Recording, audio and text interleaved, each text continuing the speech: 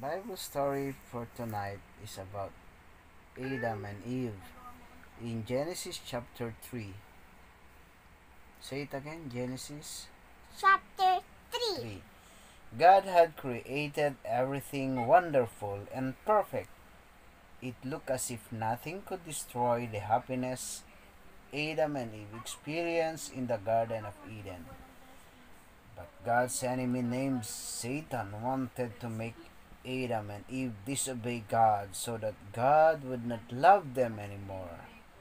Satan had been one of God's good angels, but was banished from heaven when he tried to become greater than the Lord God. To trick Adam and Eve, Satan changed his body so that he looked like a snake and came to Eve one day when she was standing near the tree of the knowledge of good and evil. While Eve was looking at the fruits God had forbidden them to eat, Satan said, "Has God really said, you shall not eat from any tree in the garden?" Papa, ito pang ahas Has ay God really babae. said, you shall not eat from any tree in the garden? Eve answered, we may eat the fruit from any of the trees in the garden, but God said, do not eat the fruit from this tree that is in the middle of the garden. Do not even touch it, or you will die. You will not surely die, the snake said. He was lying. God knows that on the very day that you eat of it, you will be just like him. Your eyes will be opened. You will know good and evil. The woman looked at the fruit. She saw that it was good to eat, beautiful, and he suddenly believed Satan's lies about how wise and smart she would become. Eve took some and ate it, and she gave some to Adam, who was standing next to her. He also ate it. But as soon as they had eaten the fruit, they were very frightened. Suddenly their eyes were opened, and they realized that they were naked. Then they sewed fig leaves together to make clothing for themselves. Later that evening, Adam and Eve heard the Lord God walking in the garden. They were terrified and tried to hide from God. Among the trees, God called to them, "Where are you?" Adam answered, "I heard you calling and I was afraid. I hid because I am naked." God said, "Who told you you are naked? Did you eat from the tree of which I said, you shall not eat?"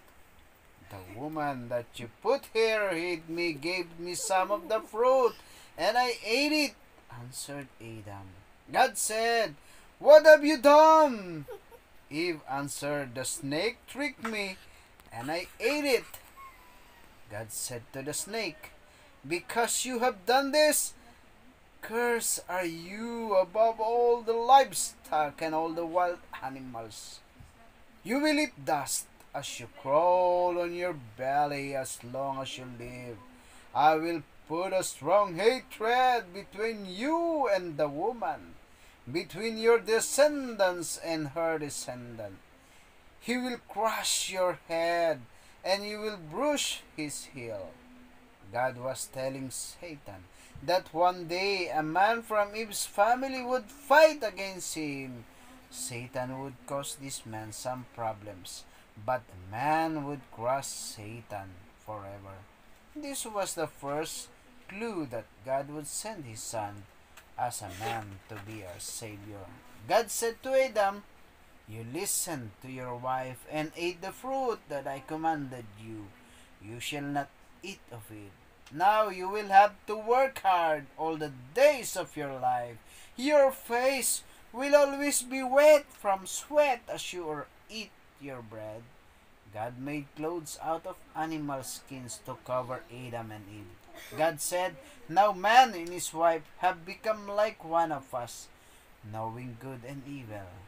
We must not let them reach out and eat from the tree of life so that they live forever in their sins.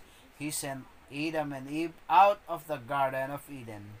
Then he put a mighty angel with flaming swords, flashing back and forth to guard the entrance to Eden so that no one would eat from the tree of life. Now Adam and Eve could no longer walk in the garden and talk to God face to face. Because of Adam and Eve's disobedience or sin, trouble was brought into the world, pain and sufferings, thorns and thistles, sweat, and finally death. The paradise in the garden with God was lost for Adam and Eve. But this was not the end. God still loved his children, Adam and Eve. God did not forget them, and already had made a wonderful plan to get his children back. This is the story about Adam and Eve.